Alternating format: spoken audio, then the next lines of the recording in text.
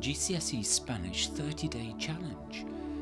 Easy revision in 2-minute bite-sized videos. Now, in this video, we will look at translation, and it's a translation from Spanish to English.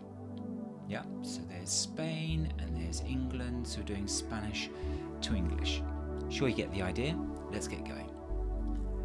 Let's dive in. So, what do you have to do in the translation? The first thing is, get that translation in front of you. And now we've got some points which you can do, practical points. So the first thing you do is you get an idea of what the passage is about. So you get the gist, you get the feel of it. And then point number 2, what you'd look at, sometimes word order is different from English to Spanish, so be careful. Sometimes the subject and the verbs are switched around. And to get an idea of what's going on, use the context and use your common sense. Sometimes people fail to use their common sense, and it's super important in this part of the exam. Use cognates.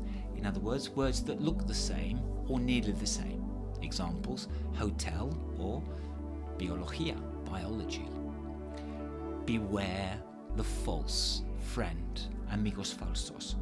So what is an amigo falso? Well, here's an example, librería. What it looks like is a library. But be careful, ojo, as they say in Spanish, be careful, it's not. It's the bookshop. Weren't expecting that, were you? And the grammar, tense indicators. Make sure you're aware of the present and the future and the preterite and the imperfect, because that will add accuracy and total accuracy to your translation.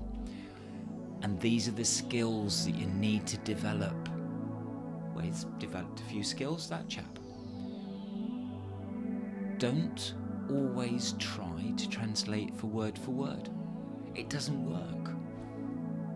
You might have to play around with it a little bit. And sometimes you might need to paraphrase.